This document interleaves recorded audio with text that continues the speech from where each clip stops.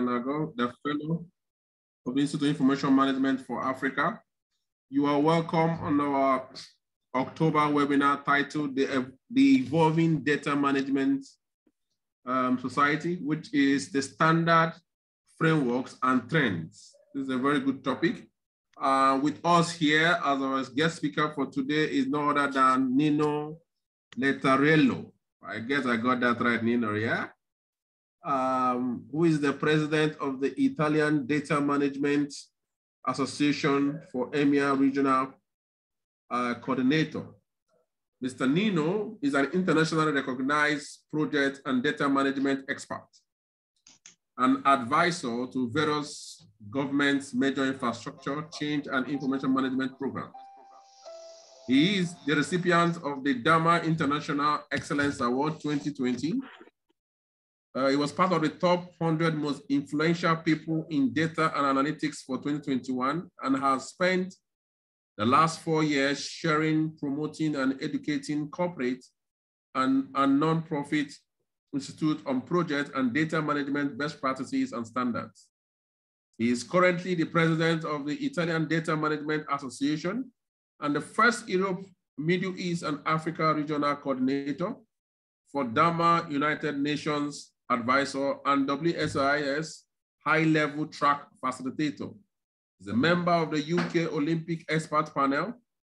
He's the co-chair of the MIT CDO Symposium promoting initiatives on women in data, ethical data management, data benefit for communities, and smart and sustainable travel. He is the founder and the CEO of FIT Group and ENI Limited, management consulting and training firms with offices in London, Bologna, Morocco, Mexico City, and Singapore. Wow, Nino, nice to have you, Nino Lettarello. I was in Italy in March. I wish I've seen you. Okay, that's fine. We'll see now online. Okay, ladies and gentlemen, please permit me to welcome our guest speaker for today, Mr. Nino Lettarello. Over to you, Mr. Nino. Nice. Thank you. Yeah. Thank you for the introduction. Thank you all for having me here, and for Dr. Roy for inviting me. It's a great pleasure. It's very nice to be able to share some of the things that we could see from my area, from some of my experience, and some information that I just gathered around over the last few years. I just want to be sure you can hear me well, but otherwise, please, I will also try to monitor. Can you hear me? Yeah, we can hear you. Please. Perfect. And that's great. So, well, the introduction is it's a little bit the highlight of what occurred over the last few years in my life. There is, I just want to spend just kind of a few words just to let you know how I end up in a data management profession, which I think it is where a lot of us today are. So I'm as a former, to include something more, I'm a dual Italian and British citizen, and I'm an engineer as a background. And I've started my career working as a project manager in major infrastructure schemes, these being bridges, tunneling, public transport. I worked for London Underground for a few years in London. And during that experience, I pretty much raised through the rank up to having the honor to manage the Olympic and Paralympic London 2012 portfolio of a project. And that back in 2010, we were looking at roughly $8 billion US dollars of investment infrastructure. And that was the kind of first part of my career, but it was also the start of the second bit. And during this second part, three things happened. So following from the Olympics is a quite a unique project, unique initiative to work for, a kind of niche market. So I decided to start to open a firm. I launched a consulting firm, which is named Enne, from the initial of my mother, father, and myself. So that is what N stands for. And that was a project management company focusing on major event planning, major events such as the London 2012 Olympic. I've traveled to Brazil, where I work on the 2014 FIFA World Cup, the Rio Olympic Games, the Toronto Pan American Games, and so on. And that company raised up to 70 people, between 70 and 80 people, and I sold that firm in 2017. And during that time, three things occur, as I mentioned. The first one was that during that time and during organizing such a major events, a lot of planning is required. And whilst a lot of planning is required, data becomes very important because the right assumption may have cause on the investment. I give you an example. When you think about this mega event, it's very easy to understand how many people will be at the Olympic Stadium because that are ticketed event. It becomes much, much more difficult when you look at events such as the marathon, where it dependent on weather, it depends on if your nation is competing for that marathon or not. It's depending on people traveling or not. So all of this, it brings an element of variability. And when we go back in 2010, that were the early days of big data. So as a planner, as a project manager, I had few vendors coming to me and say, well, the solution is in the big data. And I felt I need to know more. And so I went back to study. I've joined the DAMA UK, the Data Association Management. I returned to some of these names during our time together tonight. And during that, I've studied, certified, I followed a few master, and I became specialized in data management. And that was the first thing that occurred in that time. The second thing is also that I started to work in this field. So I set up a company working in data management as a consulting and training. And I also started to do some research program with the MIT, as well as with the London Business School of Economics and with the SDA Bocconi in Italy. So I've started to develop my academia background. And the third thing, and probably most important thing that occurred during that time, I met my wife. I met what was going to become my wife, who, whilst loved traveling around the world following this mega event, wanted to come back to Italy, where I'm currently, where I am at the moment, and I'm still commuting between London and Italy, and I currently have my family in here. So why I told you this story is not to speak about myself, but it's just to give you an idea how what an element as data was always with me in my career. And there was just a certain point in time where this became my profession. So I wasn't born a data engineer. I wasn't born a data scientist. I didn't study an ICT background, but it was a different path that brought me where I am today. And what I wanted to discuss over the next 40 minutes together is a little bit about data management, some of the myths around the data management, and also looking about some of the trends from the different perspective. As I mentioned, I'm collaborating with few academies. I'm collaborating with the United Nations.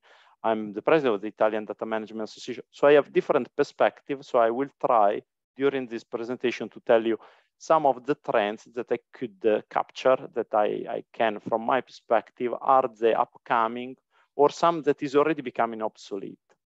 And then I will want to talk to you, share with you some of the international framework. I won't speak about the Institute of Information Management, not to disrespect that, but just because you know more about it than myself. So I wouldn't want to tell you something you already know, better than me. So I will tell you about the other frameworks out there. And then leaving at the end, depending on your time and interest, to some Q&A, so I would be happy to explore. If you want also during the session to write your question in the chat, if I'm able, I will try to pick them up while we are talking. Otherwise, we will have time at the end of the session for it. So let's start with some data management myths and trends. We are now back in 2009, where the Economist had this image, this picture on their front page. And the Economist is quite a well-renowned magazine. And the subtitle to this picture was, "Data is the new oil." Now, this sentence is already more than 10 years old. But what did people wanted to say when they said the data is the new oil? Well, they just wanted to stress the importance of data. Because, sorry, I see someone talking. I don't know if that was. Please go ahead, please go ahead. All right. So, what they meant by data is the new oil. Well, the oil, as we know, independent about sustainable energy, et cetera, it is the vital fuel for our society. And data, in that perspective, 10 years ago was considered the new oil. So the new fuel for all our businesses. So these were really the early days. We were not talking about digital transformation. We were not talking about data-driven company. We were just literally at the base and say, data is everywhere, is important, is a resource. Every business is built and needs to use data. So we started with this, data is the new oil. And funny enough, what's happened after the years, a lot of papers came out to say data is not the new oil. And why they were saying that? Well, rightly or wrongly, what they wanted to say with all those papers was to say, it is true data is very important. It is vital asset for any company. However, is a very unique asset. It is repeatable. So multiple parties could use the same asset, the same data simultaneously. You can use it without depleting. It's not like other physical assets that you ruin them while using them. Data can be used. Data can be stolen and still be used by the original party. So all of this were the things that people were saying, well, it is not the new oil, is not the new oil. So independently, if you like to say data is the new oil, or if you prefer to say data is not the new oil, the key point is data is a vital asset of every company, of our society, and it is fundamental, even more so today. So everybody agrees with this first statement. So when you start to look about what it is data, well, the word data itself starts from datum, which is Latin for fact, for instances. And data is the plural of the word datum. But when you are a little bit over this first definition, and there is also a cycle of definition that says a data is just, data only becomes important when it is put into context. So 15 is data, but it doesn't really tell you anything. If you start to say it's 15 degrees Celsius, which is into content, you start to provide some information. And even more so, when you start to say there is 15 degrees Celsius outside today, and is likely to rain, well, this is becoming some knowledge where you can take decision upon it. So you can decide to take the umbrella or put a coat or put a jumper or not. So this is a little bit what we talk about data. But when you are thinking about what people have in mind about data, usually it is about data that you manage, that is structured data. You think about your spreadsheet, you think about numbers, you think about spreadsheet. However, when you look at it, this is literally usually the 20% of the data available, because there is also a word that is the word of unstructured data. The information in your email, the information, the video image, the information in your picture, the metadata connected to the picture, where the picture was taken, or how long the picture will last. And it is also about the recording. So all of this information is the unstructured data, is the vast majority of the data that is out there. And importantly, when we say out there, usually in a company, when you are working in any kind of organization, this being a production company, an automation, is oil and gas, is government, it doesn't really matter. Usually you only produce 20% of the data that you are using or you could use. So there is also a word that is the information outside the one you are generating. So again, think about the weather condition, the data about weather condition is outside probably from the organization you're running, but may have an impact if you work in the logistics or in the great distribution, etc. Why I'm saying all of this is because these two concepts are key. So the fact that data is not only structured data, but is also unstructured data is the first concept. The second concept is unstructured data is much more than the structured data. And the data you generate, you organize, and you probably have data management program or a data governance office in your organization tend to look at a minority of the data you could look at. So this is a little bit some clarification, which is very important when you manage the data itself, or you start a data-driven or a digital transformation program. So there is unstructured data. So what's happened to the unstructured data? Well, as we are all smart, we are all familiar with this concept of unstructured data, we have a solution for it. We know what we need to do with this unstructured data. And what we need to do is to get a data scientist. And here we start to move into the world of, into dreamland in terms of data scientists. I put in here, and I'm aware you cannot read the details, but when you will have an opportunity to see the slides after this mail, you can see the profile of a data scientist, which I found, I can't remember this one, if it was a Stanford University research or profiling. Anyway, the source is at the bottom. So who is a data scientist? Is the person that manage unstructured data, work with unstructured data. This is fine. But what else is a data scientist? All right, the standard salary from this survey, from this study, it speaks about someone that is roughly 120,000 US dollars per year. It's a good salary, very good salary. It usually has, as a minimum, a master degree, more likely to have 2 master degree or more, or have a PhD. Even a fascinating is obviously has a lot of skills in the analytics. He's also a good programmer, but even more so, is a good communicator.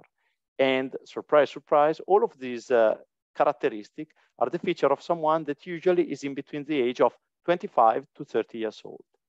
So here is the paradox. You are expecting that someone that has probably at the beginning of his career already has, and you pay him a lot for this career, is in high demand. Now we have almost an issue in terms of the market for data scientists, because everybody wants a data scientist, because everybody recognizes there are data to be managed.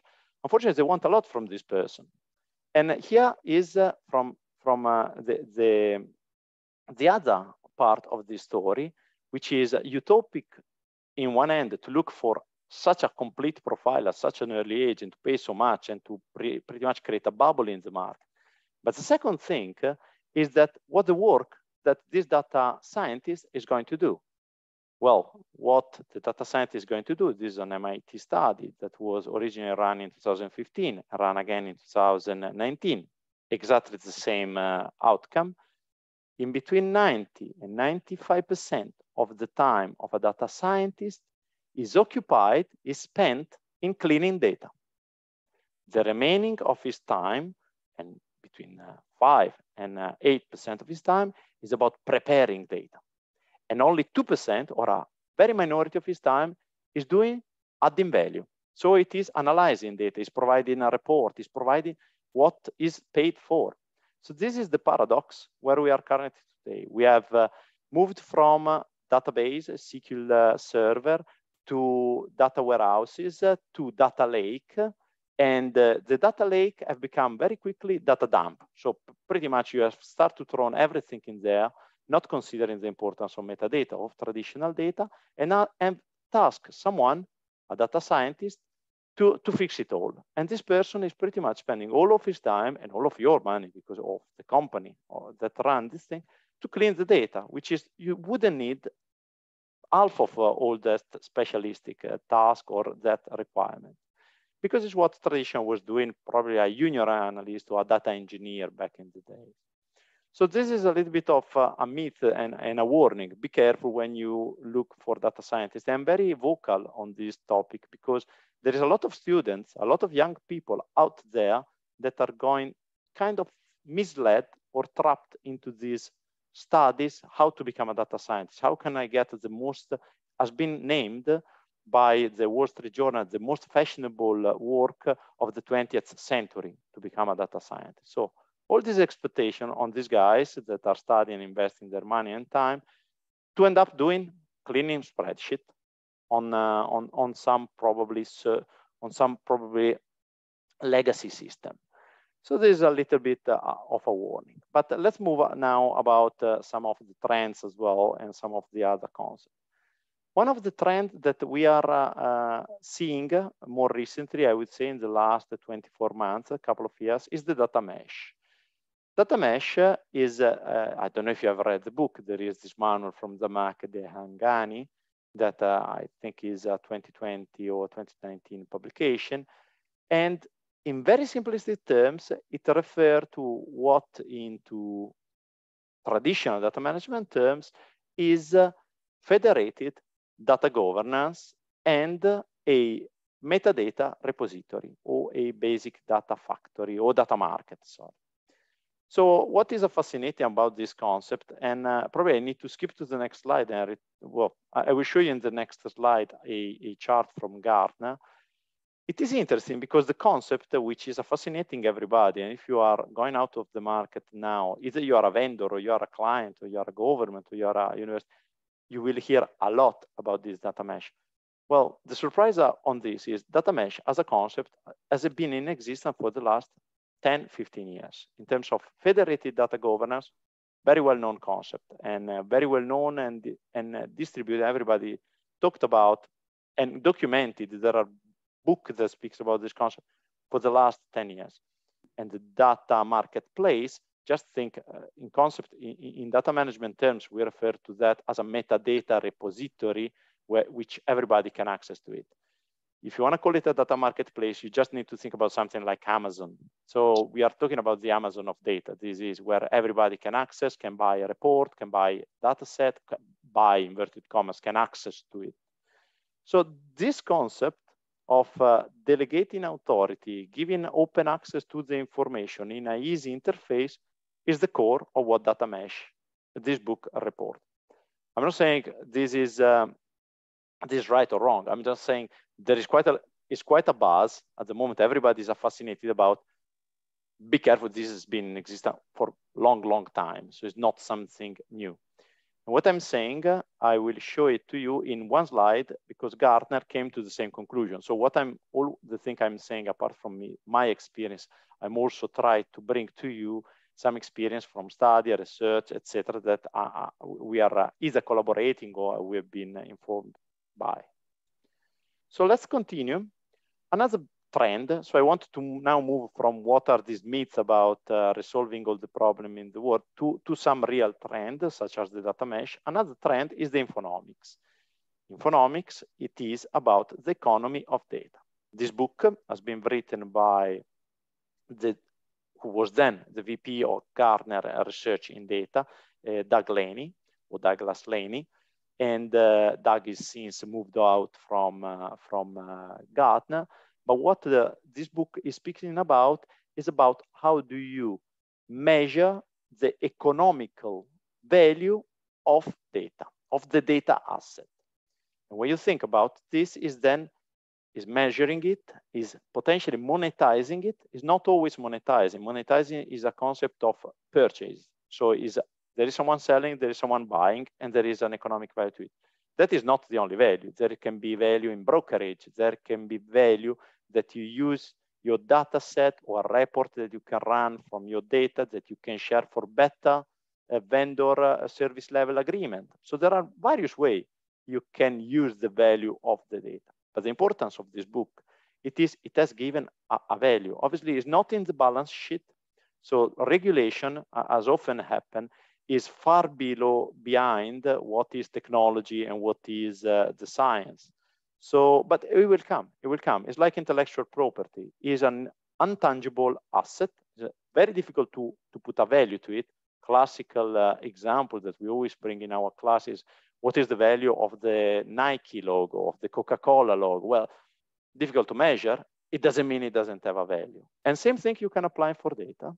So just consider this is going to happen. Someone one day will have the data asset in their balance sheet, and they will have accountant to do it, and will have internal audit to look at it. So internal or external auditors to look at it. So there's one of the other trends we are looking at. And the last I wanted to bring today was about sustainability. Obviously, you may or may not be familiar with the United Nations Agenda 2030. I did mention I'm collaborating with them. The the Sustainable Agenda has developed 12 sustainable development goals that needs to be achieved by 2030. Now, what all of this bring, when you bring this concept into practice, it brings it to the balance, to the sustainable balance, sustainability balance, which is one requirement that most companies will be asked to provide. So as you have your balance sheet, your end of the year account, you will be asked about your sustainability for the year. And this is not only the carbon footprint, obviously, it's everything about sustainability. And the important aspect of this sustainability movement, it is that all this information will need to be created, will need to be populated via data. So what are the data? What are the indicators that will help you to comply with the sustainability reporting requirement? Just be aware, this again is a trend we already seen. There are different government bodies, think tank, association, cooperation, they are looking into it. But it's coming. Again, we cannot expect that this, and it's coming fast, because let's remember 2030 is in 8 years' time. So the first report are probably, we are talking in less than 12 months, we will start to look at this kind of report from the major companies and from government, etc. So the data to support the sustainability revolution is one of the new trends we are seeing company focusing on. Now, I just wanted to put you this. This is probably referred to what I was telling you before, and I tried to put my pointer on. Okay. I don't know how many of you are familiar with the Gartner curve. The Gartner curve very basically speaks, there is an element of innovation where the technology is ramping up, and there are a lot of expectation with this new innovation. There is then a peak of inflated expectations where expectations were probably too high and the technology wasn't there yet. So there is kind of top of the expectation before it goes down to what is called as the throw of disillusionment, or the valley of disillusionment, because the high expectations were not satisfied. This doesn't mean technology wasn't good. We are not talking about technology wasn't good. It's just that the expectations were higher than what the technology could support. After this moment of disenchantment, it is moving into the slope of enlightenment, which means probably technology is picking up, expectations are rebalanced, and you start to see the real result, up to the point where is the plateau of productivity. This is the moment where really the society, the company can really benefit from some of this new technology. Now, on this report, it does provide some where the technology or discipline of data management are. And what you can see, which is quite a fascinating, I thought, and if we have time at the end, I would like to have your views about it, is the data mesh, which is still an innovation, is a trigger, again, is considered an early technology, is an innovation technology, is an innovation way to do things, is already considered obsolete, which is quite fascinating, because you would expect something to become obsolete after a longer period of time. Not all technology have all this journey, but you would expect a different path. Now, on this, I need to put a caveat. You may agree with the Gartner report, you may disagree with it. I'm not taking any part on this discussion. I'm just saying on some of these myths, such as the data mesh that everybody is speaking about, there are also other people that are not so enthusiastic about, and those people are reputable organizations such as the Gartner organization. So what I would like now to continue is a little bit about this myth. So we talk about buzzword. Actually, let's talk about buzzword. We have already touched on the data lake. The data lake, as mentioned, is the technological solution to use both structured and unstructured data. Big data, the 3 V's of data, the 5 V's of data, everybody comes with a definition. Interesting, I did mention before, Doug Laney, the father of Infonomics, is also the inventor, if we can call it like that, of the 3 V's for big data. So about velocity, about variety, and about volume. So big data is when you have a lot more data, is of different structure, and is produced more rapidly than ever in the past. This is kind of basic definition of big data. And big data is now sounds already very old. People were talking about big data 10 years ago. I told you my story about the Olympics, because in 2010, when I was asking, how would I know how many, how to plan for how many police officers I should put in between the tube station and the start of the gate of the park, vendors were coming to me and say, we will give you the exact answer because we can use big data. Well, surprise, surprise, that hasn't happened. We are still, big data is not the response to every issue around that. And then there is the other 2 biggies, which are machine learning and artificial intelligence. Now people have started to say, it doesn't matter that data management, data quality, metadata, the governance of data is not relevant. Data architecture, data modeling, all of these things, you don't need them anymore because now you have machine learning. And machine learning, even more so, can augment the artificial intelligence. So you don't need to take care about those basic boring stuff as data cleansing and data quality principle, because the machine will do everything. Well, surprise, surprise, it hasn't happened. It doesn't happen that way because the old paradigm of garbage in, garbage out is still exactly the same. Technology hasn't changed that fact, that if you want to drive your organization by good decision based on data, you need good data. And good data needs to follow good data management principle. This has been proven and proven and proven again. So you don't need to trust what I'm saying. It's just what everybody is saying. Apart from the vendors, well, vendors have a different view. Not because they are bad people, it's just because they have different agenda in mind. And advanced analytics, but I come back in advanced analytics with this next slide. So my comment in here is just be very, technology doesn't fix the data issue. You still need good data management to fix the data issue or to take advantage from data. So be careful with the buzzword.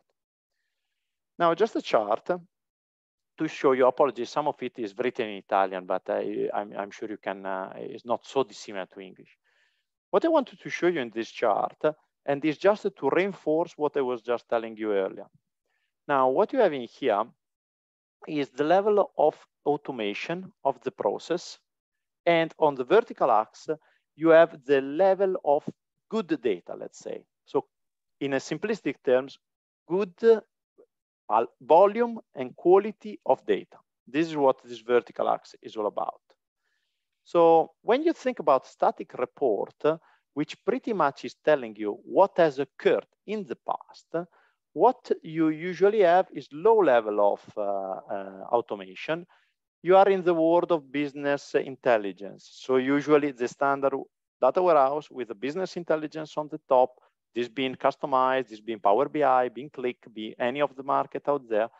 Usually what you are able to do is to look at the past. And to looking at the past, you still have quite a lot of manual work to do. And you can only ask 2 questions, is what has occurred and why has occurred. So all this dashboard and KPIs is only telling you about the history. And if they are good, it's telling you why certain things have occurred. But then let's move into advanced analytics. And this is what, honestly, what people want, because it's very interesting to know that yesterday was raining in Nairobi. Very important, very interesting information. But what I really want to know is what is going to occur tomorrow. So when you moved into this world of the future, you move into what are known as the advanced analytics.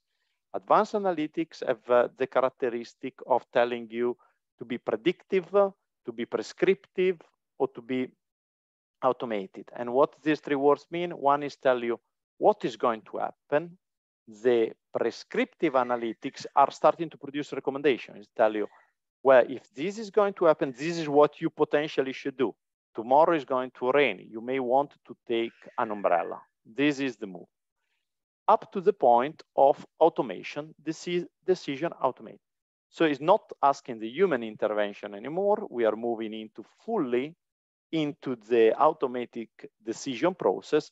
And this is all about the driving and automation, automatic drive, etc., etc. Now, why I'm showing you this chart is this chart I'm showing for one important thing is because going from bottom to up, everybody wants advanced analytics, but you need to be aware that to get into the upper level, data management and data quality has to increase. You cannot disregard that. You cannot expect to have prescriptive or predictive analytics if your data management is like a pyramid. You want to have the peak of that iceberg, but you need everything underneath for that peak to be accurate and to work fine. So my message in here again is data management has not to disappear. Information management is still important. Technology won't solve your problem. Technology will help you. Our enablers are important tools, but it's not the response. The response is always good data management. And on this thought, I just move to the next part of the presentation, which are these international framework, some of the international framework and some of the international data community out there. So let's start with one which is very close to my heart because I've been part of it for over a decade now. The Data Association Management has been founded in 1980. So when you think about it, it's more than 40 years. So everybody's talking about data now, and it seems to be a new discipline. It is 40 years old as a minimum. And we are not talking about IT, we are talking about data management. So the Data Association Management, founded in 1980 in Los Angeles, has been mostly US-centric for the last 2 or 3 decades, but is growing and growing and growing much, much faster now in the EMEA region, Europe, Middle East, and Africa. In terms of, we have roughly 500,000 individual members enrolled to DEMA Association. In Europe, or in EMEA, sorry, which is the area, Alexander that introduced me earlier did mention that I'm the president of the Italian Data Management Association, and the Italian Data Management Association is affiliated to DEMA International. In addition, I'm also the VP responsible for the EMEA region. So let me tell you a little bit about my region, which we are currently counting 15,000 corporate members. We count roughly 400 companies associated to it, and we are present in over 20 countries. And whilst I love to say EMEA, reality, we are speaking mostly about Europe, because in Africa, we only have a couple of states which are covered. It's Botswana, it's Kenya that are working on it. Egypt has just recently joined. The Middle East has recently joined. Saudi, Dubai, Qatar, Istanbul. And South Africa is the chapter that has been for longer active. But most of the European countries are covered. And again, I think the trend is important because from a US-centric company, we are becoming a real global company. Now, what about DEMA? DEMA has 3 key assets. The first asset is the community. I've told you a little bit about the numbers, what are globally and what are in the EMEA region.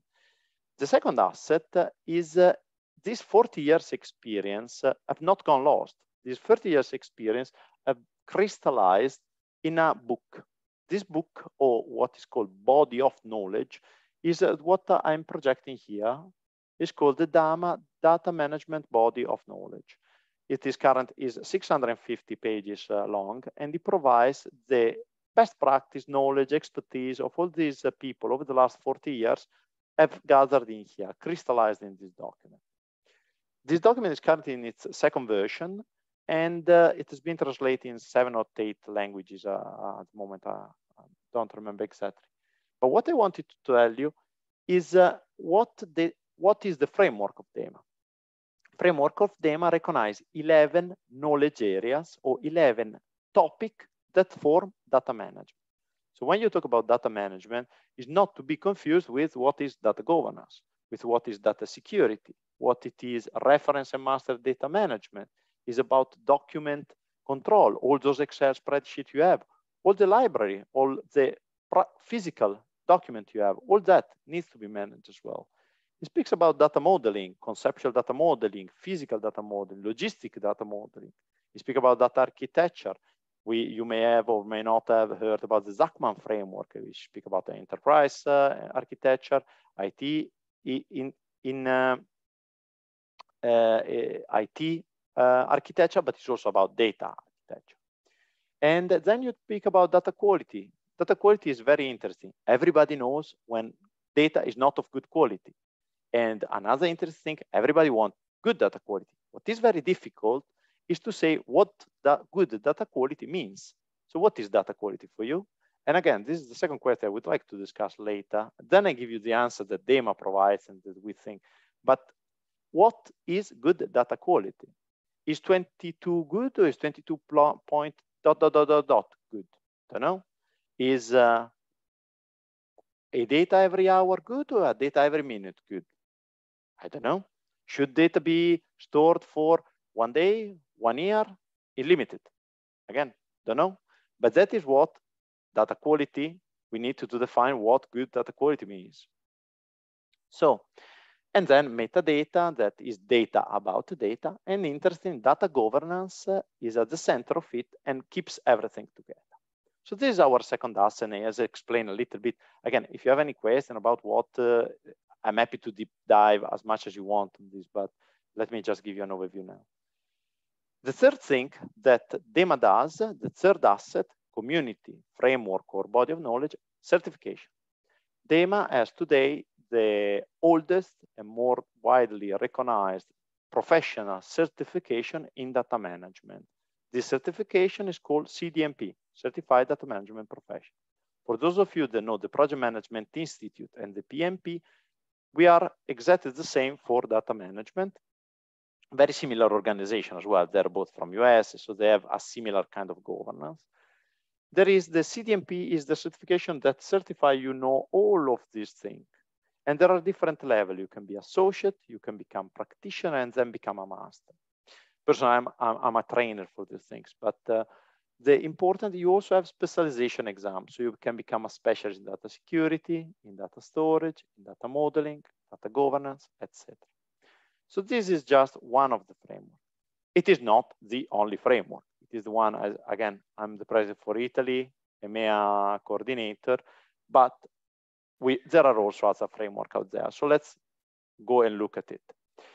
The second framework is the one provided by the EDM Council. EDM Council started by John Bottega, that by the Wall Street Journal is the first CDO of Wall Street was defined. So interesting definition. What John Bottega did, coming from a bank background, and now that I recall, I remember that we interviewed, I had a panel discussion, I moderated a panel discussion probably last year at the MIT symposium. I remember your president, the Honorable Oye, was in the panel. So he was the president of DAMA International, he was the president of the M Council, and also your president was there on that specific day, on that specific session. Anyway, what I wanted to discuss about or share with you about the EDM Council, they have a very different point of starting point. DEMA looks at individual, mostly at individuals. It does provide instrument and tools how to do things, but it is not a manual that you buy, read, and you do data management. It's not an instruction manual, it is a body of knowledge, it is an academic manual. And this is focused for individual. Certification is for people, for person, is for people to say, yes, I'm good, I know I'm good, I've been working data management 10 years, 15 years, and now I have certification to recognize that, which is recognized globally. The EDM has done something different. They are speaking to companies, and they are speaking from a specific perspective, which is, what is your data management maturity? So what they have developed is an instrument, kind of, now apologies, I oversimplify, and please forget what I'm saying, but it's a kind of magnified checklist of demand that you can assess your level, or the company maturity level in terms of data management. And in order to do so, you need to develop a structure. You cannot ask random questions. And so in order to do so, they have developed what they call the DCAM, Data Capability Assessment Model. And this circle is called the DCAM Frisbee, where this is the Dama wheel, this is the DCAM Frisbee. And as you can see, there are some similarities. So you have an element of data strategy and business case. The foundation, the second foundation is data management program and have the funding to do the things. Thanks. Then the, don't know if there was a question, but I continue if you don't ask me otherwise, say otherwise. Then there is an execution element, which is about business and data architecture, data and technology, data quality, and data governance. And the last layer, which is a data control environment, which brings all things together. Now, what is fascinating about, there are over 300 companies which are EDM Council member, and they use this framework. The last 4 companies that I think have joined are companies such as AstraZeneca, that you may have heard from the pharmaceutical and from the pandemic, is McDonald's, is Amazon, and it is IBM.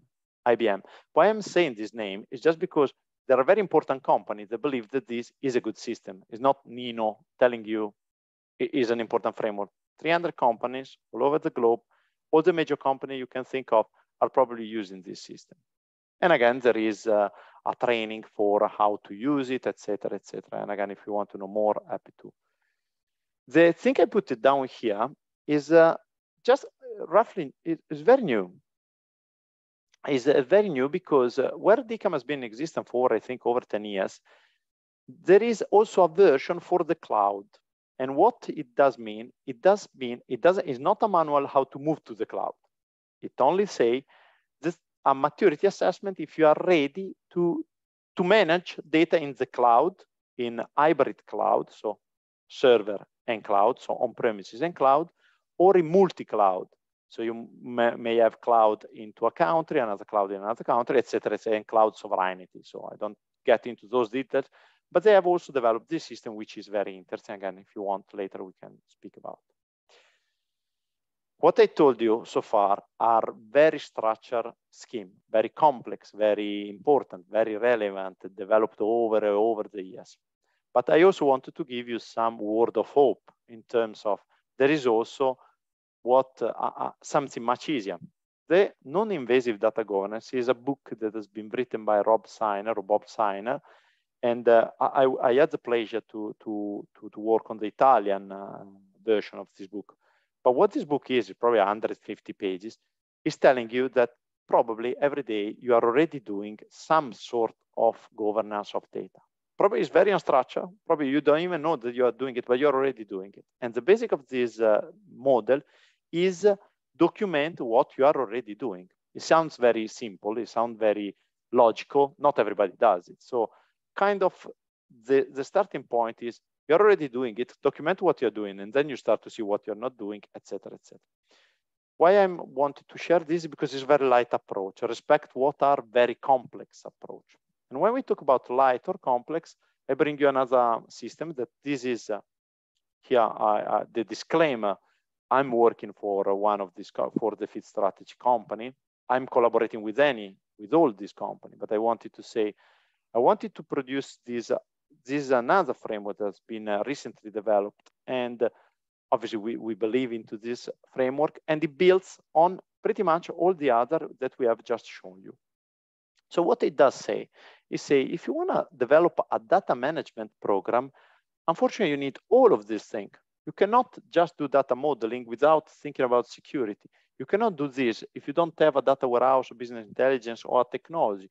You cannot do this if you don't think about data quality. So what do? You start with a multi-year, multi-million, billion, or whatever it costs, sterling, US dollars of investment, because it's very complex. You need a lot of commitment, you need a lot of time, a lot of money, a lot of patience, and senior management really committing. And probably the first result are coming in 2, 3, 5 years time. I'm not saying it's wrong. It's absolutely perfectly fine, but you need to have that culture. And not many companies have that culture and that patience and that commitment from senior management team to invest money, time, resource without seeing early result. On the other end, on the other side of the spectrum, you have the non-invasive data governance that says, well, just document what you have. It's very light, it's very easy, it's quick. Okay, but when you work in a bank or you work in a banking sector, highly regulated sector, government sector, probably this is not enough. So what we are come about is with this process that brings a little bit together, and is pretty much the painting by number. I don't know if you have ever played when you were a kid about this. This is, the idea is you have a map, you have numbers, and numbers are related to color, and you start and color first all the numbers of a certain color, and then you move to another number of another color, etc., etc. The problem about doing it like that is like this system, where you all start first define all the role of data governance, all the policies about data governance, all the procedure about the data governance, and it takes a time. Or you could do for mission critical data, or for data which you have issue with, because are important, because are in your annual report, because are important because it's the one where you spend more time and to fix it, or is important for any other reason because it's a differentiator on the market. So you start to focus on that, and pretty much what you do, you start to do a little bit of all of this. You probably start to model the data, see the architecture around what are the system where this data move, a little bit of data lineage, about a little bit of data profiling. You start to define indicators for that specific, quality indicators for that specific data. You start to run a report that it tells you about. You start to look, if you want to run a report, what metadata you need for that report, for instance, or to use that data. Who is using that data? Is it secure data? Is confidential? Is private? You start to speak a little bit about the privacy element. Now, I don't tell you the whole story, obviously. What I'm trying to say is you start small and touch every data management discipline. And this gives you a couple of good things. First of all, you see a result much, much sooner, and you don't need to invest a lot of money. You have also, if you had a critical data that has an issue, you fix that data. So you start to have some result early on. You also, very important, start to understand data management. You start to familiarize with it. You start, when you paint, you start to become better at painting. You start to understand the different color, and then you can replicate and expand. So this is what we call the painting by number framework. And I should have said you always start with a maturity assessment, because a maturity assessment, independent if you do the DCAM, if you do it based on DEMA, or if you do it, we have our own way to do it, it tells you where to start. So before saying I wanted to do it on this business unit, on this business, on this data, etc., this give you very good indicators. So again, you can start wherever you want. You start with a pilot, you start with a full program. My preference is almost most of the time is to start with an assessment, which could be very deep, could be very light, independent, but it gives you some flavor and some good information. Then the last, which is not a framework as such, but are we talking about data management community? It is about MIT and the CDOIQ, which is a research program that's now 16 or 17 years, so it's almost 20 years old. And every year culminate with a symposium, always hosted by, it started with the Massachusetts Institute of Technology. Dr. Richard Wang was the founder, and is still the executive director for it. I had the pleasure of collaborating on the symposium committee and research program since 2019, I think 3 years now, 3 or 4 years. And this is not a framework as such. It's a very important symposium. It's becoming a community. It's becoming an event where you want to be. And again, you are well represented in that. I don't want to do any spoilers, so I will leave the word to your president later, who can comment. Another very interesting thing that the CDOIQ does have an ambassador program. And again, I know you are, some of you are ambassadors for this program. So again, I don't want to speak for others. If you want, we can speak later about what this program is. And I think that was all what I wanted to share with you today. I just finish with 2 things. One, I didn't speak about the Institute of Information Management, your certification, etc. Again, not for disrespect, it's just because you don't come to an Italian to tell him how to do pizza. So you know how to do it. You know that much better than me. So This is the reason why it hasn't been mentioned. To resume, there is a lot. Data is an important asset, is a vital asset. A lot of people recognize now that it is important. Unfortunately, there is a lot of noise around data, a lot of buzzwords, machine learning, artificial intelligence, big data, whatever you want to call it. There is quite a lot out there. So be careful that a lot of these are vendor-led or are some thought leader that think about it. Unfortunately, data management is a business discipline. It's not an IT discipline. It's a business thing. It's your company that need to decide if they want to be led by data or not. It's not a decision that is an IT decision, what machine you use. You need to decide where you want to go. Then the machine can bring you there, but you still need to have a good driver. You need to still know how to drive. And this is not different. The good thing is, you're not alone. You're not starting from scratch. There are people that have studied this discipline for the last 40 years. There are good manuals. There is good education. There is training. There are certification. There are tools that you could use to do it. And with this, I just wanted to complete thanking you again for having me. And I don't know how we are doing with time, but if you have any question, I put there my contact if you want to reach out even outside from this webinar to know more about it. And I also put my LinkedIn profile if you want to connect. I'm always happy to reach out to other people with similar-minded people. So thank you. Any question? Okay.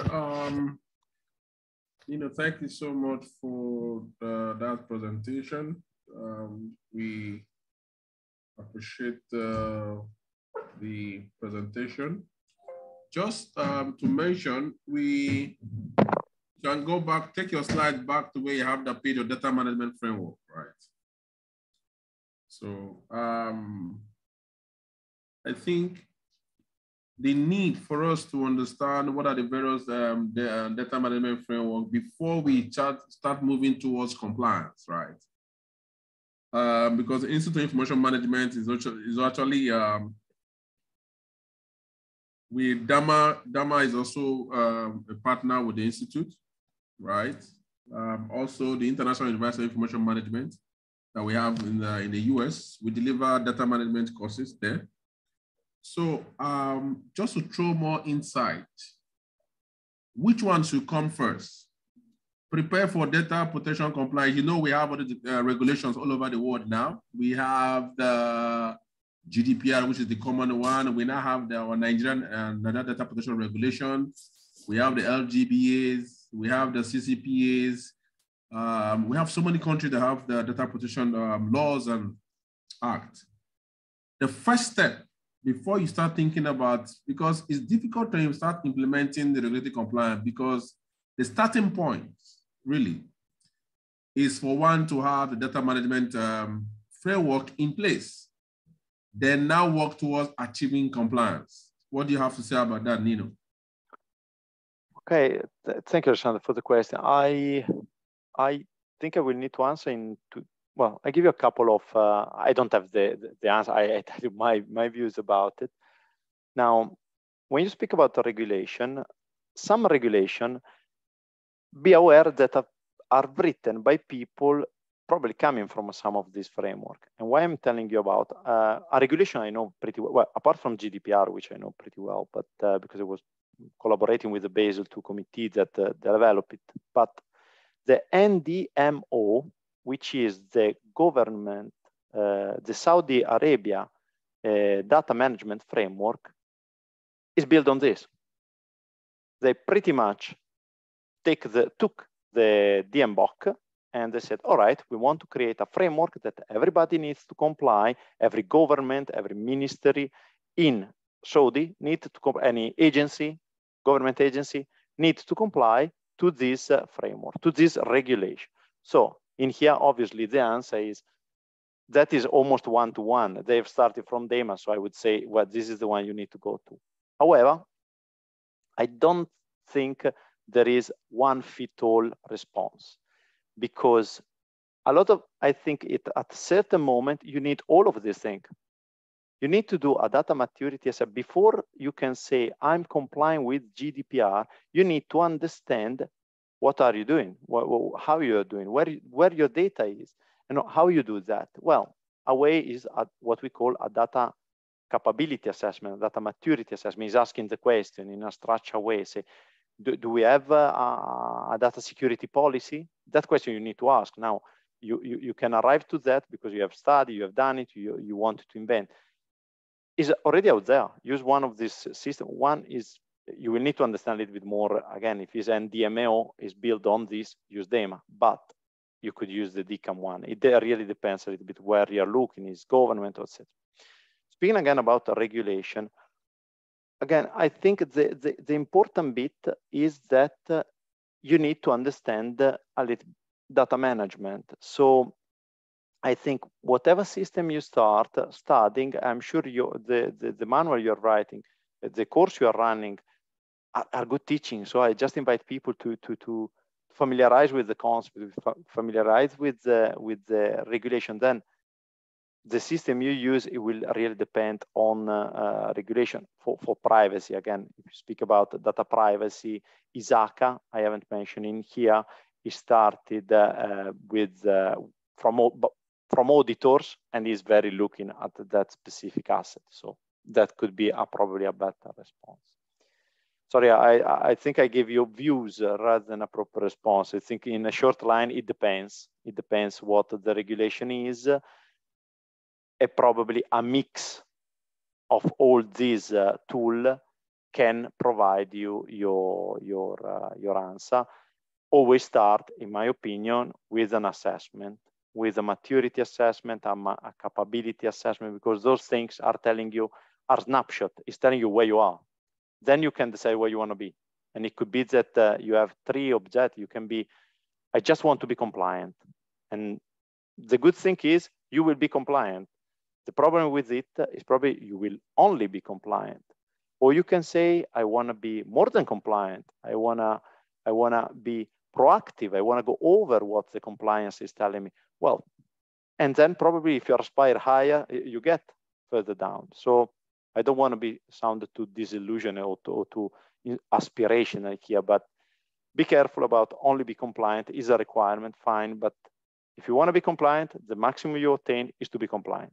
You won't probably become a data-driven company. And I'm not saying everybody needs to become a data-driven company, but if you want to be data-driven, you need to look at data-driven. You don't need only to look about compliance. Compliance is one requirement. You also need to look higher than that. Okay, thank you very much. I think I've checked the message chat system. Seems not to find any. There are no questions on the chat. So I think we'll move to the next point. Okay, thank you so much, Nino, for that.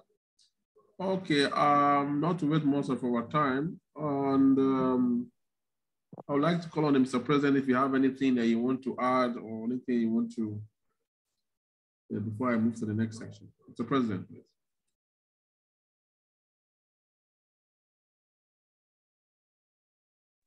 Thank you, Mr. Nago. Thank you, Nino.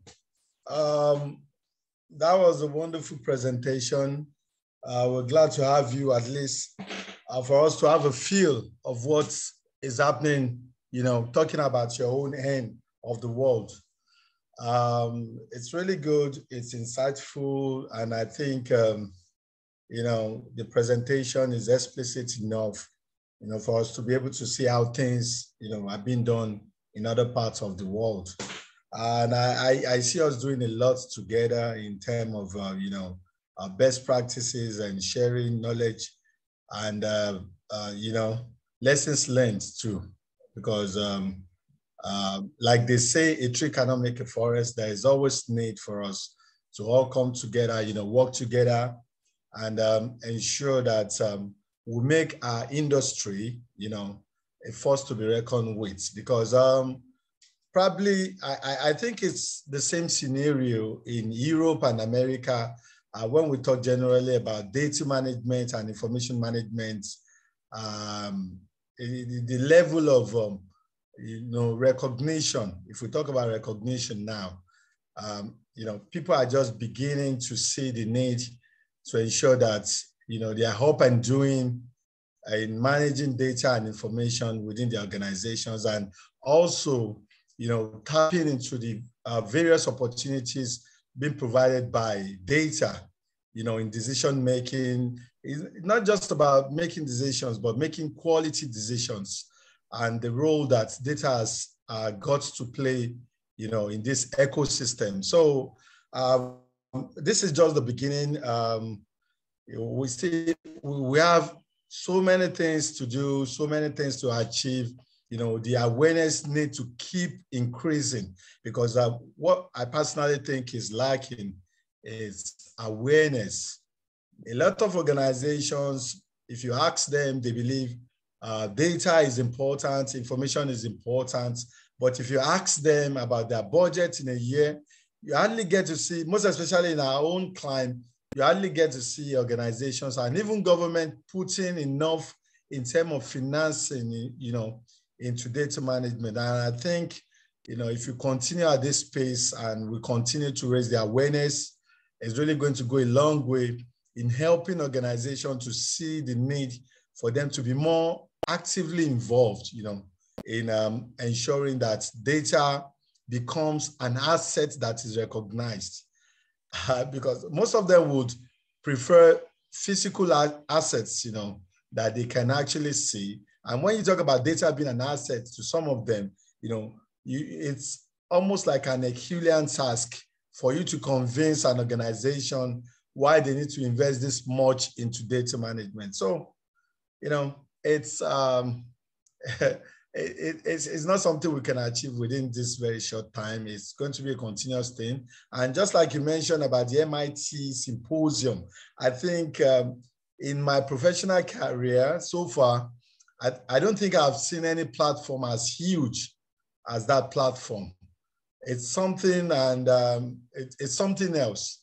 And like you mentioned, we've been well represented. Even this year, Nigeria was well represented on that platform. And I can assure you that next year is going to be better. So thank you so much for your time. Thank you for being part of our monthly webinar.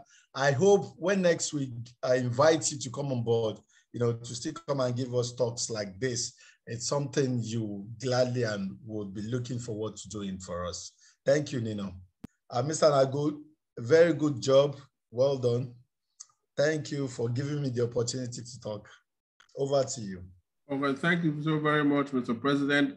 Someone says in the chat, Mr. Sondemoni says, it is high time we start to seeing data as an asset. Yes, that's correct. And that was why I asked the question I asked before, because compliance has come to say, okay, protect the data. What are the frameworks? What are the standards that we need to put in place to ensure we actually meet the compliance? Because it is not easy to start to meet compliance when you have not set up things that you need to help you to get to that. Everybody said the greatest asset now is data. Like Nino mentioned, we're looking at oil. Now data is the right thing. Okay, so thank you, ladies and gentlemen. And not to waste our time, I would like to appreciate the various Executive Council members of the Institute of Information Management for Africa who are here. I would like you to introduce yourself, but before that, you can check the various announcements on the chat box being posted by Mr. Ezechuku Ejiofor. If you need the soft copy, you have to send a mail to the training@IAM. Mr. Ezechuku will send the email address there. For accredited members, you will be communicated to on how to get the soft copy. Most times, if you follow us on Facebook, you are going to see most of the presentations are published on our Facebook page. So you can actually go there and keep watching it. If you're following us on Facebook, you get the presentation there. Okay.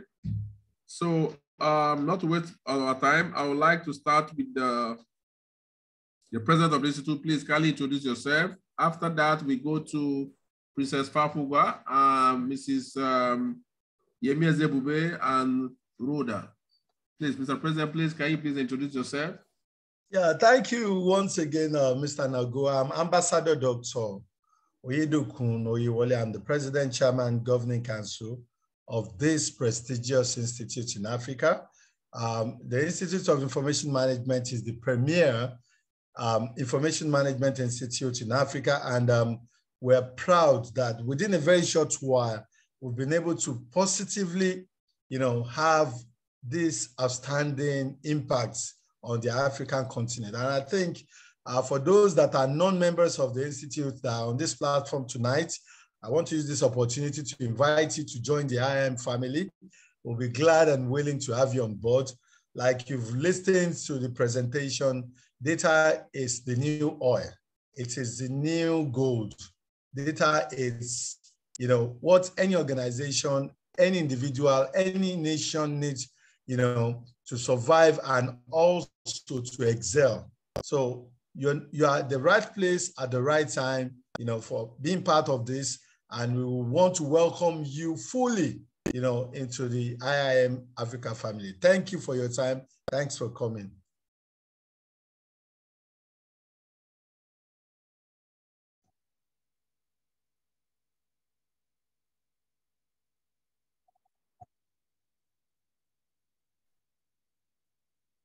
Thank you, Mr. President. I think I need the next person. Okay. Greetings, everyone. Greetings. I'm Princess Tiwalade Fakunda, the Vice President of the Institute of Information Management Africa. I bring greetings from myself and from my family from New Jersey, United States of America. This October webinar is a great one. You will all agree with me. I thank God Almighty for making it a huge success, because you will all agree with me that it's a success. We have all learned a lot.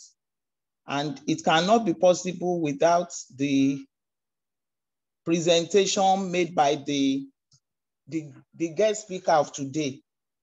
So I'm indeed very grateful to our guest speaker, Nino, for giving us this great, wonderful presentation.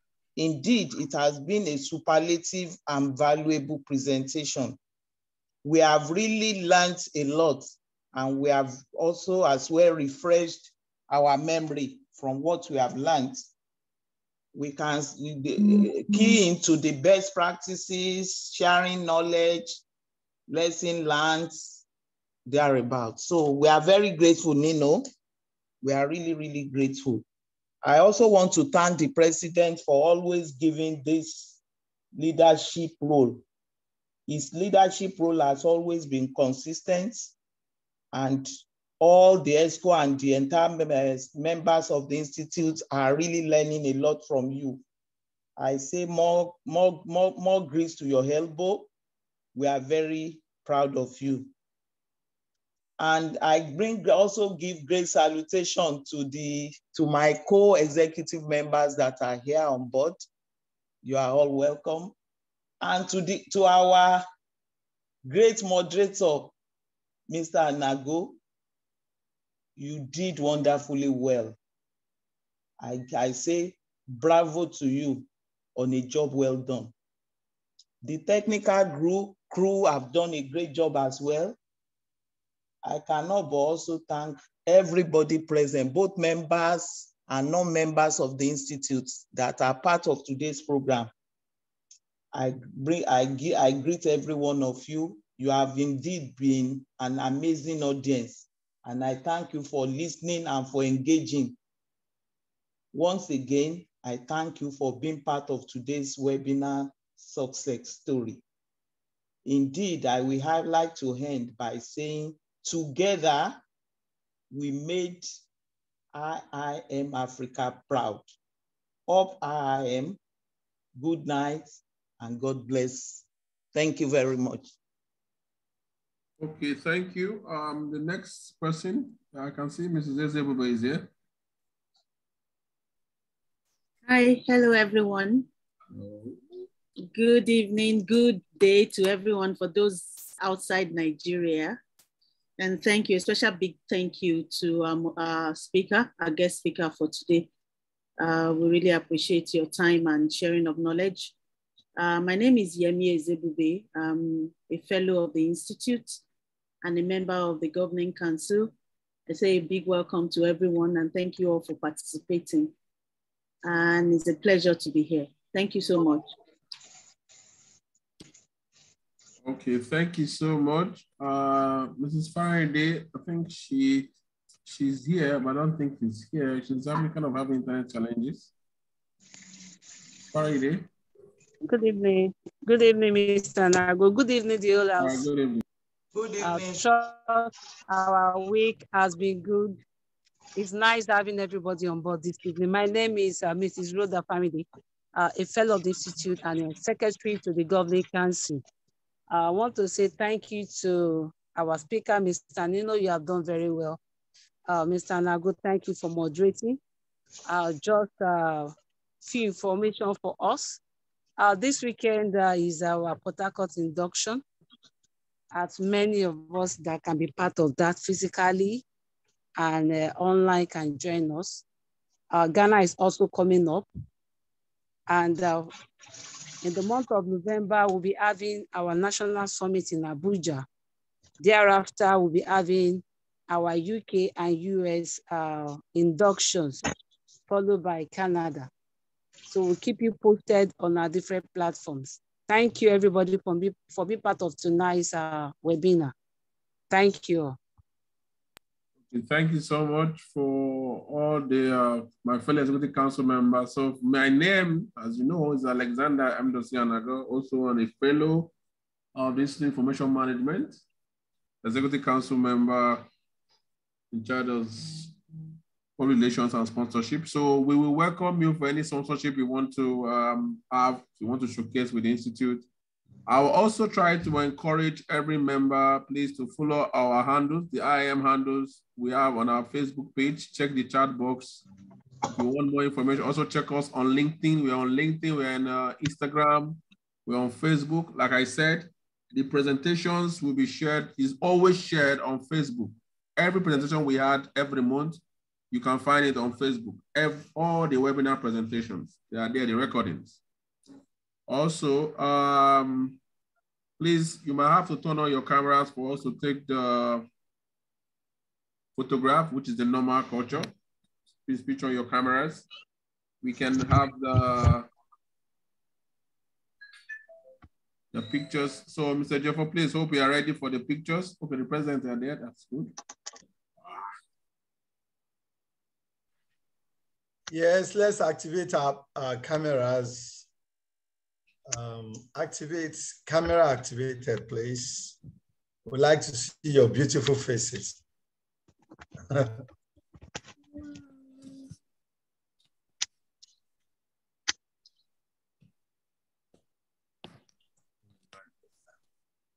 Others were waiting. Please turn on your cameras, please. If you can.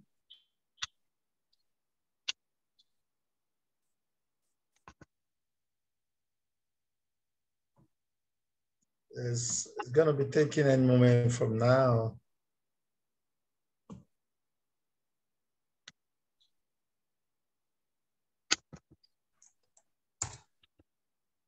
Okay. Next group. Yeah. Thank you, everyone. Nice shots.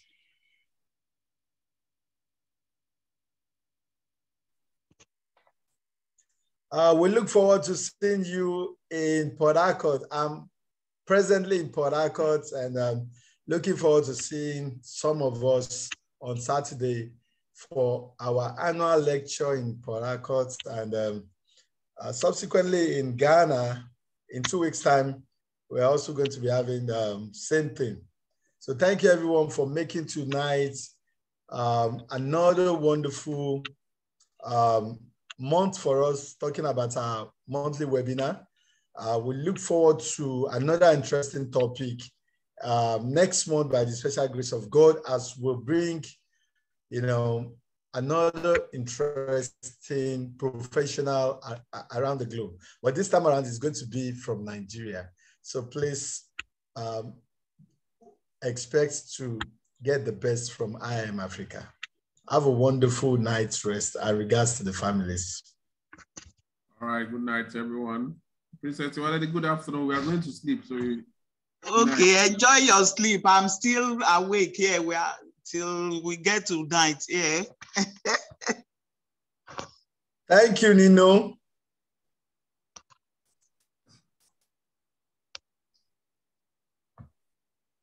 Thank you, everyone. Thank you, sir.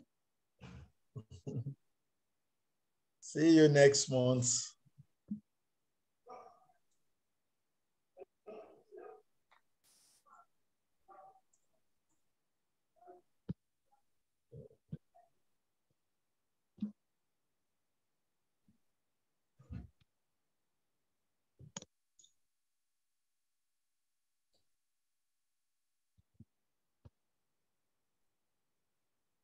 Hello, Mr.